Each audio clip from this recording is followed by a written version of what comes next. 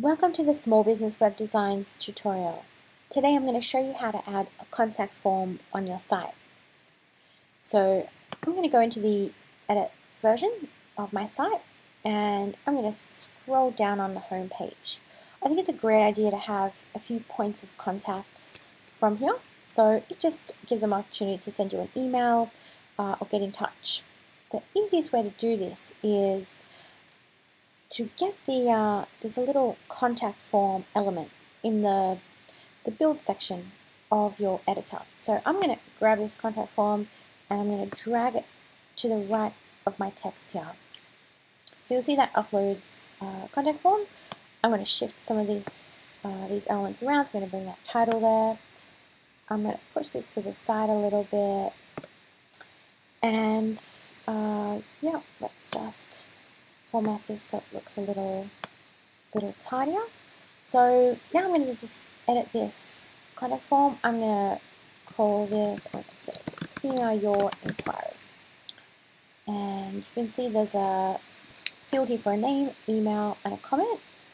What I'm going to do is I'm just going to add another field for users to optionally enter their phone number.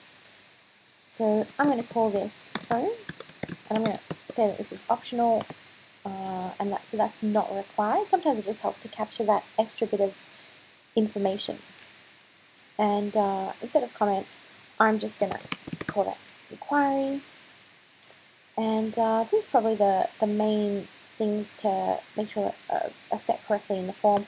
I'm going to go into the form options here, and I'm going to make sure that's my email there. And I'm going to call the form name website inquiry so that I know what's coming up when I get an email.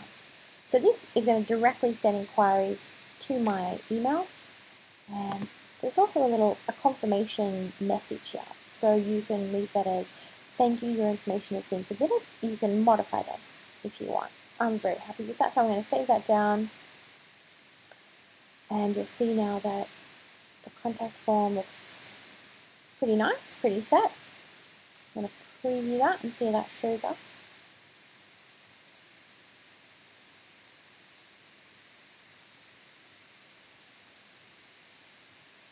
And we've got our contact form. So thanks for listening.